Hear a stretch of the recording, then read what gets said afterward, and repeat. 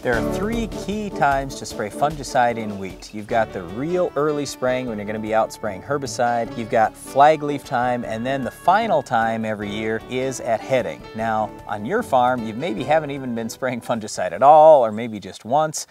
You probably have never sprayed 3 times, but I'll tell you what, when you've got $8 wheat or $10 or like last year, $20 wheat, it really can pay for you. And today we want to talk about 3 different fungicides that can be used at heading to control head scab, or at least reduce the incidence of head scab. First of all, if you're still under shock about spraying 3 times just with fungicide, not talking about insecticide or herbicide or doing some stream barring of nitrogen, something like that. Boy, this is a lot of trips to make over a wheat crop. It is, but what do you want? A 60 bushel crop, or do you want 100 bushels? If you look at some of the best wheat producers in the world and look at how many times they're going over their field, this is the reason why they have tram lines. They're out there every week. We're only raising a little bit of wheat, but we're out there every single week doing something. That's really the key, and that's what I was getting at, that you need to plan for these traffic patterns. Or if you don't want to plan for traffic patterns, then you better have a good friend that does some aerial application that's willing to be there on a timely basis, because it is important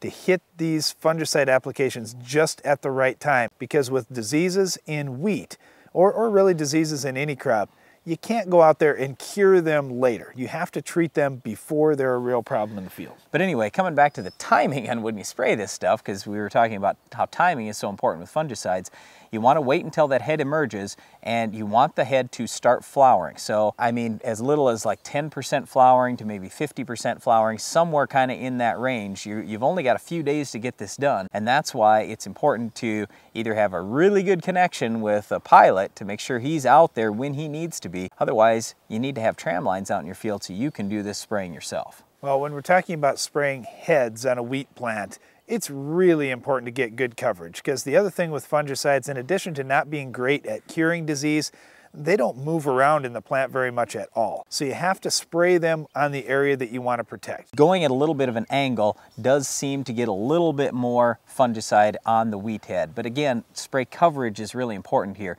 Now, you don't have to load up on water volume, because we aren't talking about a lot of surface area there. Just make sure you're spraying with really small droplets at relatively high pressure, kind of creating a little bit of a fog out there. The twin jet nozzle is probably the way to go. So let's talk about comparing these products, one versus the other a little bit. Folicure, Proline, and Caramba. Folicure has been the old standby. It's pretty good on rust. It's also decent on head scab.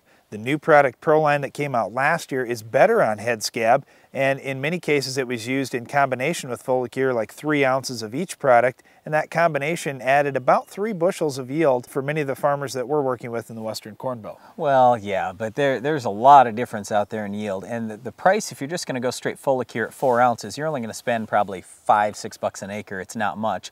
If you want to go straight Proline at 5 ounces, you'll spend probably $18 an acre, or you could do the combination of 3 ounces of Folicure, 3 ounces of Proline, and it's roughly going to cost you an extra bushel of wheat. So if you figure, I gotta at least get 1 more bushel of wheat if I take 3 ounces of Folicure and put 3 ounces of headline together, compared to just spraying 4 ounces of Folicure by itself. So I personally think it's much better on head scab. Sure, the Proline is not as good on the rust, but that's why you throw that Folicure in. Now, as far as the brand new product, Caramba, it's actually been used around the world for a few years, but it is new here in the US.